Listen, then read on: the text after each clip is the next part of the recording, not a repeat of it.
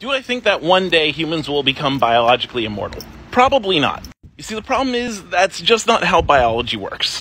Like, yeah, there are the immortal jellyfish and tardigrades, and to a certain extent, ageless lobsters. But those things have one thing in common. They're very simple. The simpler you are, the easier it is to be quote-unquote immortal.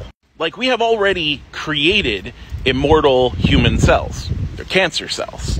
The problem is the thing that is us, the kind of pattern of existence that is our thoughts and our body, relies on stuff dying. Now, do I think we could obtain functional immortality? Like, do I think we could eventually back up our brain, copy or transfer our consciousness, or even create a new biology that is better suited for long living? The answer to that is yes, but that brings up the question, are we really still human at that point?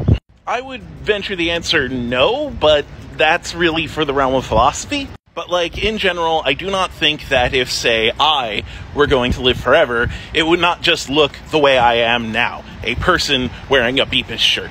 To live forever, we would have to look and act and basically be something completely different.